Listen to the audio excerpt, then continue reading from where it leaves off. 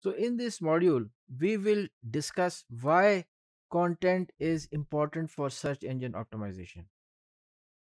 So what should be there in your content such that your results appear in the top page, in the first few pages, top of the page, and so on. So you have to take these things into consideration.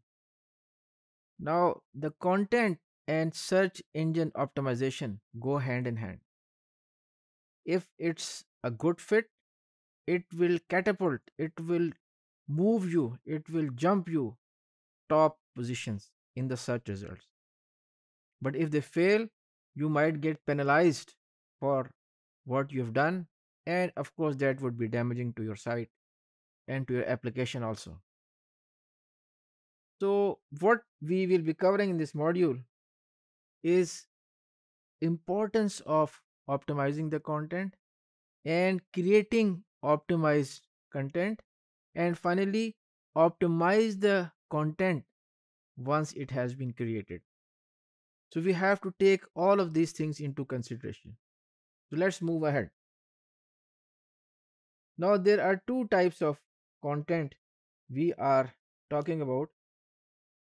We have this content centric approach. Okay, this is the content centric approach, and this is the content created to find an audience. Okay, what the companies want to talk about. This is one extreme. This is the audience centric approach. Identify an audience. The audience wants to hear. So over here we have max audience and we have no audience over here. You want to be here. You want to be here. Okay, you want to be here. But companies wish their media could play on this side. Okay, so this is the thing over here. So audience centric simply means that you are focusing on what the audience wants to hear rather than what you want to talk about. Okay, on the other side, this side over here, optimization equation is the technical stuff. This is technical stuff. Okay, technical stuff. This involves factors like keywords, meta titles, meta descriptions, and URLs. So want to talk about how to actually create optimized content. Okay, optimized content for what? For the audience. This is what we want. So how do you create this optimized content? Perform a keyword search about your domain. Find out what are the terms which are used in your domain. Okay, and ensure that those terms are there in the content. This I am not talking about the hidden content which I have discussed in the glossary. That will go against you. So this is the keywords which are there, which are associated with your line of business, and you integrate those keywords in the content of your website. Develop your outline and format for optimal readability. Now, people on the web have a very short span time, very short. Now, if it's a big paragraph, okay, they will be not be interested in reading it.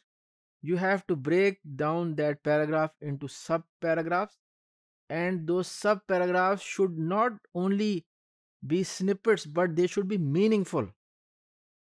Okay, so you should be able to kind of create a précis from one paragraphs into multiple paragraphs. This is optimal readability. Stick to topic and target keyword. Okay, don't use too many keywords. The keywords should be specific. They should be to the topic which is being discussed on that page. I will talk about the blogs and facts frequently asked questions in subsequent module. But over here, when you talk of a certain thing, of a certain object on a page, then you should be stick to the topic and target keyword. Okay, get the maximum benefit from the fewest keywords and include backlinks. Okay, your on your page, if this is your page. Okay, your page, this is your page, and this page should have links to relevant sites trustworthy sites and authoritative sites. This will not only add credibility to your page, but it will also help increase the rank of your page. Optimize the created content. Okay. Optimize the title tag. It should be under 60 characters. Avoid multiple keywords in the topic. It becomes confusing. Specific. Don't be talking about this and this and this. Stay focused. Okay. Target keywords at the beginning. For the metadata description, okay, under 160 characters as opposed to 60 characters over here. Short specific review and optimize your URL. Alright, so if your URL looks like this, you will scare the people away from clicking on that URL. This is more acceptable and this is great. This is great. I would like to know what is behind this URL. So you have to take all of these things into consideration. Then you are able to draw the traffic and get a high rank on a search result. That is all for this module. Thank you very much.